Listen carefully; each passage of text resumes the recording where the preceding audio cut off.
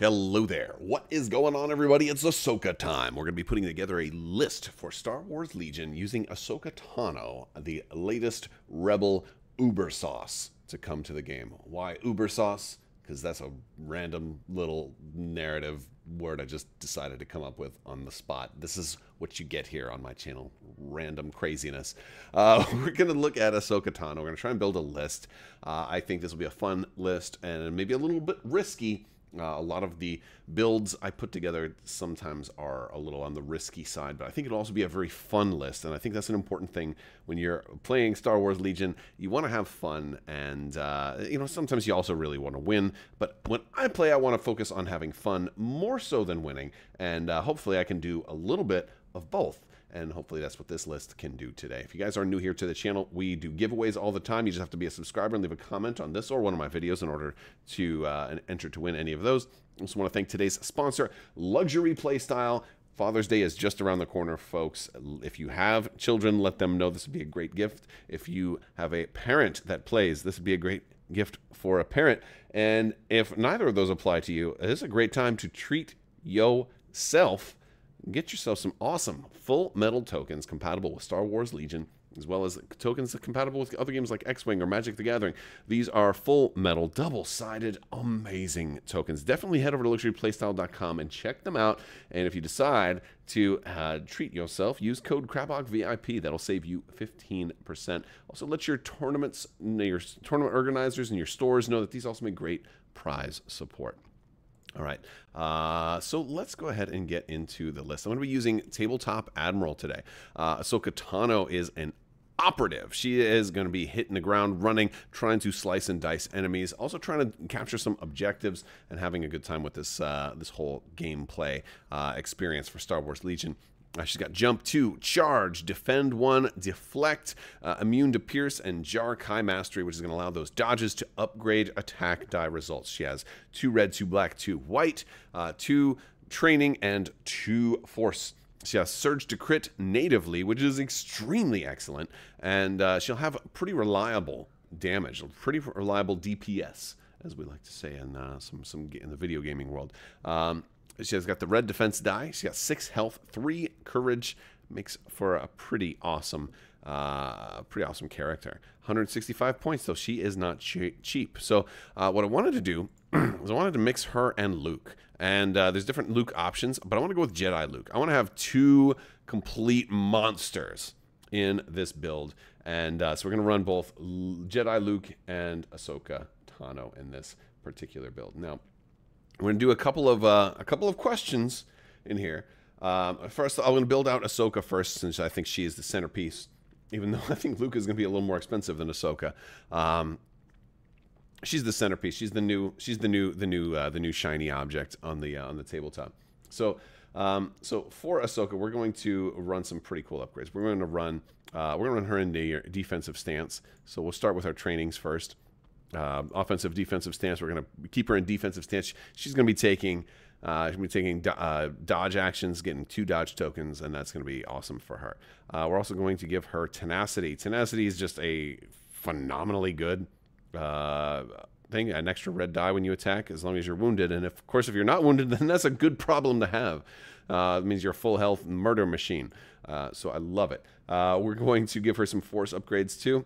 Now, Force Push is something your Jedi just need to have. Force Push is just great, especially when a little pesky B1 unit wants to, walk up in there and be like, I will now do my thing and melee you, and you can't move, and you have to cut through all of us, but you don't have enough dice to do so. So, I don't know why I'm doing voices today. We're going to give her Force Push.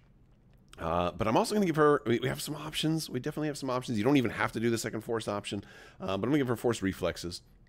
She's not going to be able to get these refreshed as easily, but she does have command cards that can let her recover. So while she doesn't have Master of the Force, she can use this. And she also won't be very flexible on when she uses this one, though. But Force Reflex is not a bad option for Ahsoka Tano.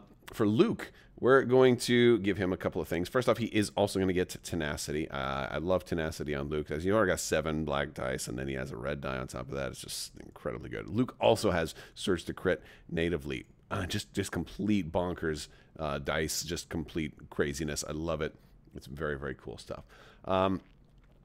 Luke is going to also get, he's got some cool command cards. Luke has a lot of command card options. And I want to have the chance to turn somebody's own units against them. So I want to give him the Jedi Mind Trick. He's one of the few Jedi that I actually will run this with in the game. It's light side only. It's a free action. It will exhaust, and it's going to give somebody 2 suppression tokens. This is actually, I think the value of this card has gone up since AMG changed the rules a little bit and how Panic works, because now all of a sudden you can just give somebody those suppression tokens and they drop an objective. And so that can be really, really cool, potentially, depending on who you give the tokens to. So I really like that. And also it makes some command cards work, like you serve your master well, makes that work a little bit better for you also. So we have that one. I'm also going to give him Force Reflexes. He doesn't have the ability to get a free dodge like Ahsoka does, so he might need Force Reflexes. He also has Master of the Force 1, so he can get that free dodge every turn, which is going to be good for him. Now, a lot of people would put Force Push on Luke also. You certainly can, but since he has Disengaged, and I've got Ahsoka that may be close to him that also has Force Push, I feel like I can possibly get away without running Force Push on this guy, and in favor of Burst of Speed. Now, of course, you could opt to drop Jedi Mind Trick and then run both of them, or opt to drop Force Reflexes and run both of them, or something crazy. You could do a lot of things. There's a lot, you know, if only we had 4 or even 5 Force upgrades, then we could just put everything on Luke, but I had to make some choices. I wanted to go with Burst of Speed for this particular build, and one of the reasons for that too is that, I mean, he has charge, so it's going to work well on him, but also this is going to be a little bit more of a close range build. A little bit more of a close range build. We're gonna be charging in. We're gonna be having fun, and I think fun is an important thing to think about. Okay, so while we are doing all of that, we gotta put some other stuff in this build. I mean, we don't have a commander. Well, I want to run a generic rebel officer. Now, I could definitely run Leia here. Leia's an option, but points are a reason I'm going to run a generic rebel officer, and I'm going to give that rebel officer just vigilance. Just vigilance. Vigilance, great card. It's gone up significantly in points. It has. But he's going to use Take Cover. He's going to inspire a little bit. He's not going to be as cool as Leia. And one of the reasons I'm not running Leia, too, is I'm going to have so many command cards that I'm not going to be able to run like Leia's command cards. So, like, part of the cost of putting Leia out there is like you're getting access to some really cool command cards. And I'm like, well, the Rebel Officer is going to be almost as good. You know, I mean, Leia's still good, but since I've already got Luke and Ahsoka Tano, I can't really have Leia. And I also want a different commander also. I'm going to run Lando Calrissian. Lando Calrissian in this build. It is absolutely bonkers that I'm running Lando. Lando's going to have a couple of things. Not too much, though. We're not running a heavy Lando Calrissian. We're running a light Lando Calrissian. We are going to give him Vigilance also. Now I've got 2 commanders that are giving us Vigilance. And we're also going to give Lando Duck and Cover to work with his uncanny luck a little bit. Maybe he can possibly survive. People may want to try and kill him right away because one of the things that he is bringing to this game is the ability to utilize Ahsoka Tano's cards and Luke Skywalker's cards. I think Lando works really well with Luke, and I think Ahsoka works really well with Luke. And so I think these 3 can work together because of his contingencies 3. That's going to factor in when we're building command cards because we're going to be able to run, you know, Luke has 6 cards all on his own. We can run Lando cards, we can run Ahsoka cards, we can run Luke cards, and we can have the flexibility to say, hey, you know what? I don't need to use, you know, you serve your master well right now, so I can leave that in contingencies or something like that. I think this is going to give us some cool command card flexibility, and it's going to add to the fun factor of this game because you're going to have a lot more choices to make with your command cards. And you'll be able to make those choices because of Lando. So really fun stuff there. I do have some more of the list I have to build out. We're already at 588 points, though, folks. So this is not going to be a high activation count list. But that's okay. A lot of rebels can get high activations really, really easy. And, of course, if we wanted more activations, we could, you know, drop Lando and put some other core in there and some, you know, some strike teams and all that other stuff. But no, I'm not doing that. I'm going to have some fun here. All right.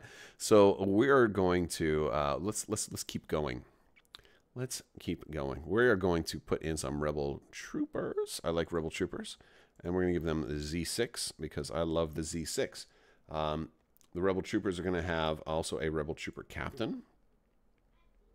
And it's going to help them and hopefully maybe stop a panic or something like that, or at least stop a suppression when the time comes. But it's also going to give them training, and they're going to take an offensive push. Offensive push is always going to be nice when I've got all of that rebel shenanigans. And I'm going to also give them targeting scopes. So now all of a sudden there are rebels that can make some really nice use of aim tokens. They can take an aim. They can then move, take another free aim, and then re-roll all those nasty, sick, nasty white dice from that Z6 guy. Re-roll a couple of extra times. Could be really cool stuff. One of the things I usually like to do in this type of a Rebel Trooper build also is I like to add the fragmentation grenades, because these guys go from, like, you know, black dice to only upgrading to red dice, but they go from no surge to crit if you can get into range 1. But I don't think my Rebel Troopers are going to be able to get that close of a range. I think it's going to be, you know, if anybody's getting that close, it's going to be Luke and Ahsoka getting that close of range. So I don't really think these guys are going to get that close. And also, I turned out to, like, use all of my points elsewhere. So sorry, no frag grenades on these guys. What we are going to do is we're going to add some different rebels. We're going to add Rebel Veterans. I do like Rebel Veterans. We're going to, and since we added a Rebel Veteran, we can add a Mark II. Mark II is going to go in there. I'm not putting anything on the Mark II. Rebel Veterans are going to kind of fill us out. We're going to put the CM-093 Trooper on the Rebel on there. It's just a good, I mean, we've already got Surge to hit on the Rebel Veterans. The CM-093 has Critical 2. Gives us a little bit of anti-vehicle potential. A lot of good stuff on the CM-093. He's just a great heavy weapon all around. Range 1 to 4, 4 white dice, Critical 2. Boom! It's just so beautiful. We're going to put some other things on here, too. We'll put the Rebel Comm Technician. I like the Rebel Comm Technician on this, always have. He comes with HQ Uplink. We're going to put HQ Uplink on there. Now, all of a sudden, we got a really, really nice-looking unit coming together. And what the heck, we're going to put one more thing on there. We'll put Recon Intel. What's beautiful about Recon Intel on the Rebel Veterans, now they get to deploy outward a little bit. They get to deploy forward just a little bit farther. And then when you drop your Mark II, he gets to go just a little bit farther because he has to deploy at a speed 1 move of your Rebel Veterans. And since they're a little bit farther out, gives you a little bit more battlefield deployment ability. Now that puts me right at 800 points. Now, if we want to have a bid, I think you could drop Duck and Cover off of Lando. You could potentially drop Recon Intel off of the Rebel Veterans. Those are like 2 easy drops if you wanted to have a bid. But I don't believe in bids. I believe in having a list that's going to just lose regardless, or going to have a good time regardless. Let's talk about command hands, though, because this is going to be an important thing. It definitely is. All right, so we got some options. And I love how Tabletop Admiral has the whole add it normally, or the C for contingencies. So what we're going to do here is we're going to go with look at some of our 1-pips first. I definitely want Ahsoka's 1-pip. I am no Jedi. Amazing card. And since she's kind of like the centerpiece of this build, I gotta have her in there. She's going in straight up as a 1-pip. I also want Son of Skywalker. Incredibly overpowered card. Gotta have it. It's beautiful. Now, I also said I wanted You Serve Your Master Well. But since this one is more situational, I'm going to add this one to contingencies. Now, normally, when looking at a Lando build, one of the things I like to do is just put all of Lando's cards in my contingencies. So normally I would just go boom, boom, boom, and I've got all of Lando's. This way, as long as Lando's alive, I can always use the contingencies. But if I lose Lando, I also lose access to the contingencies. But in this case, I'm not really, this build isn't about Lando as much, so I don't necessarily need all of Lando's cards in the contingencies. I want to actually use Lando to help everybody else. And in this case, You Serve Your Master Well is going to be a very situational card, where if I need it, it's going to be great. But if not, that's okay. So I'm going to pull that. I'm going to put that one into my contingencies. That's my 1-pip that's going into contingencies. Love it. It should work. Now for our 2-pips, I really like Luke's My Ally is the Force. It's very flexible. It's just 2 troopers. We're all troopers. It doesn't have to be Luke. And it gives a dodge token. So this is good for Ahsoka's going to get a dodge. So I can do it to Luke and Ahsoka ideally. And they'd each gain a dodge token. It's going to be tremendous on each one of them. That one's definitely going in. It's a very good one. And then I also want Full of Surprises.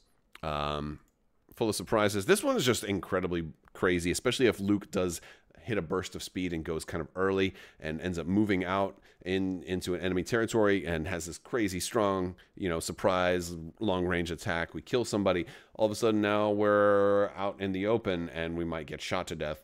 I really like full of surprises. It's a great way to keep Luke alive when he overextends.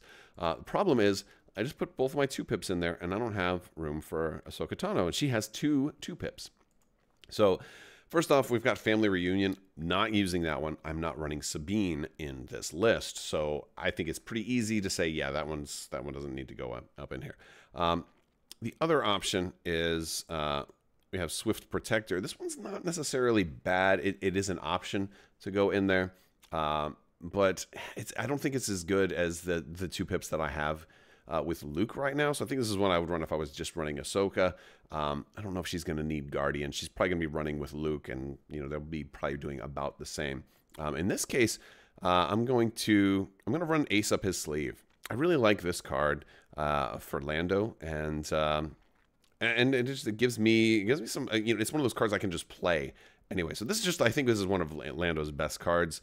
I'm going to put that one in there. Plus, in the event I lose both Ahsoka and Luke, I'm gonna have Lando, and so I need to have at least some of Lando's cards in here as well, but obviously not all of his cards.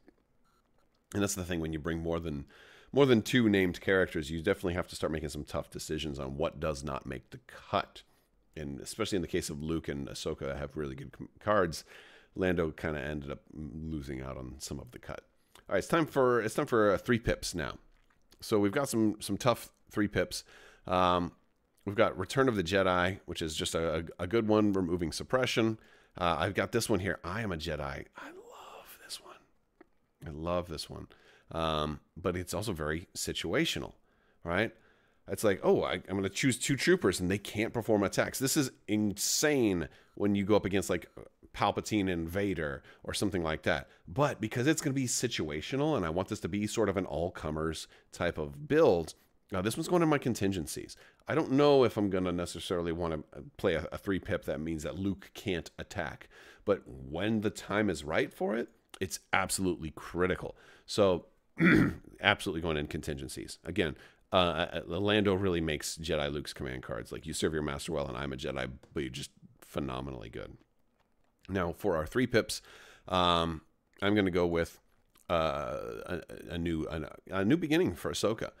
This is a good one. It's going to give an aim or a dodge token. It's going to give Ahsoka Inspire 2, which is going to be good for like later in the game when somebody's like holding tokens. You don't want your troops to panic or whatever. It's going to be a good one. But not only that, it's also given either an aim or a dodge token. This is going to be good if sometimes Luke needs an aim and doesn't have a way to get one, right? Or something like that. So I like that. Now, it won't be giving the aim to Ahsoka probably, since she's going to be in defensive stance the whole game. So, but you have the option. You can take an aim or a dodge token. So I like the way this works. I might even find myself in a position where I need to give it to like my Z6 trooper or something like that. So I really like this card. It works. And then we're going to go with Return of the Jedi. Removing suppression, Luke Skywalker and 2 units. Just a good card all around. Very, very nice stuff. Now, funny thing is, all of my prime cards are not my commanders. They're all operatives. Even though this is a Commander Luke card, operative Luke is using all of that. So those are our commands. When it comes down to our battle plan stuff, I think I'm not as flexible on these.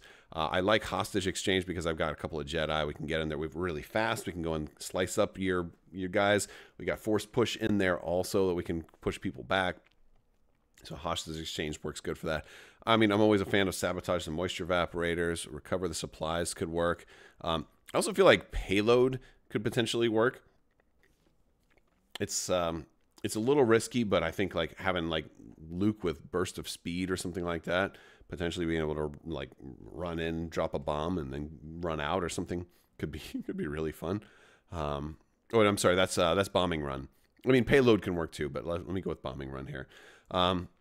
for some of these, I'm starting to like hemmed in a little bit more. I'm more likely to be a little bit closer to my opponent, which can be good, but also gives me these big areas on the side that I can go ahead and put some objectives in. If I want to put moisture evaporators kind of closer to me and farther away from my opponent, I can do that, and I can have some defensible objectives. I like major offensive. I like danger close here as well. And I feel like disarray could work, but I'm going to go with battle lines because that's always a comfortable one for me. For a lot of these, I definitely like supply drop. I love the idea of getting some Bacta, and supply drop is just a fun one. I could kind of go with war weary to an extent here, since I have like fewer core that really are at risk of this. I've got a Rebel Veterans and a Rebel Troopers. The Mark II has Courage of 2, so I'm less worried about that. But, I mean, the Rebel Officer has Inspire. I just... I don't think I'm going to have too much as far as suppression to worry about Luke and Ahsoka and everybody like that. And I think War Weary is going to work also well with Luke having Force Reflex, and Jedi Mind Trick. I think that's going to help as well. So we've got that. I definitely want limited visibility. I don't want to be sniped on the first couple of rounds. It's going to let me get closer. So limited visibility is a very good one there. And I think hostile environment is going to work with this as well. Very fun stuff too. Also cool with force push, like, oh, we're touching the thing, so we're going to lose our suppression. No, I force pushed you off of it, and now you don't get to remove your suppression at the end of the round. And that's cool. Or you could always put clear conditions in there too if you're looking for something kind of crazy with all of that. So those are just some of our cards. But I think this will be a fun list. I think it'll be a fun one. I'll put a link to it in the video description below. I want to hear some of your thoughts. What are you thinking about Ahsoka? Do you want to run Ahsoka and Sabine? Because she certainly seems like she could run really well with Sabine. I've even heard of people, Leia sounds like a good option to run with her. Also, Commander Luke as another potential that relieves the need for that commander option.